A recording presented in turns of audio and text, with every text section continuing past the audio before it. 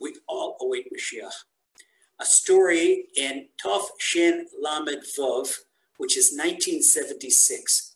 In 1976, we were 3 years after the Yom Kippur War. 1976, a little bit before I made Tshuva. I made Tshuva in 1982, 6 years before I made Tshuva.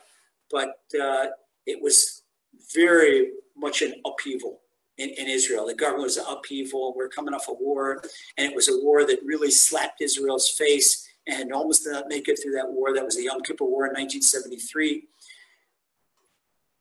And the Tzaddikim were talking, Mashiach is on the way, Mashiach is on the way, Mashiach is imminent. People are showing proof from Gemaras and proof from the Zohar and proof here, 1976, Tov Shin Lamed Vov.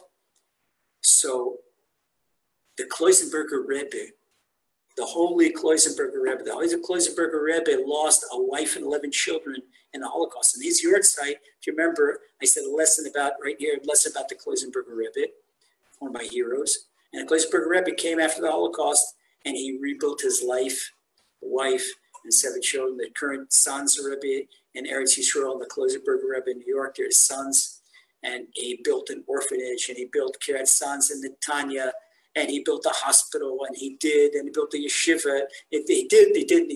This is one of the heroic stories, one of the biggest tzaddikim of recent generations. There's another tremendous tzaddik of recent generations.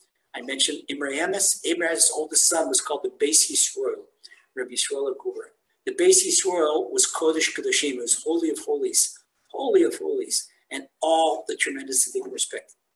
So the Kloisenberger Rebbe, he went to see the Beis Yisrael and went to see Rebbe. What do you think? All this Bonim that people are talking about in the Kabbalah, and Kabbalists, they're talking about Mashiach is going to come this year. So the Beis Yisrael Agur says, in the name of his great-grandfather, which was the Chidushei Harim, Yitzchak Meir, he's the head of the Ger dynasty.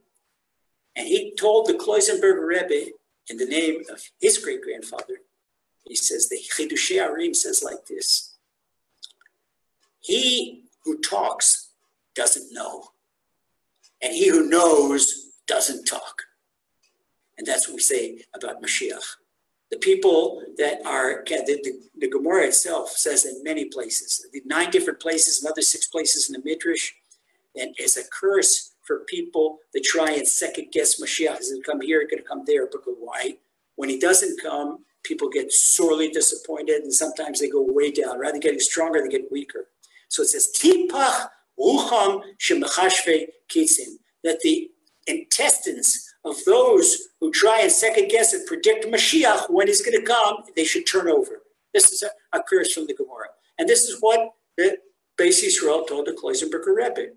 For a person that talks about when Mashiach is going to come, he doesn't know. And a person that knows when Mashiach is going to come, he doesn't talk. So we do one new thing.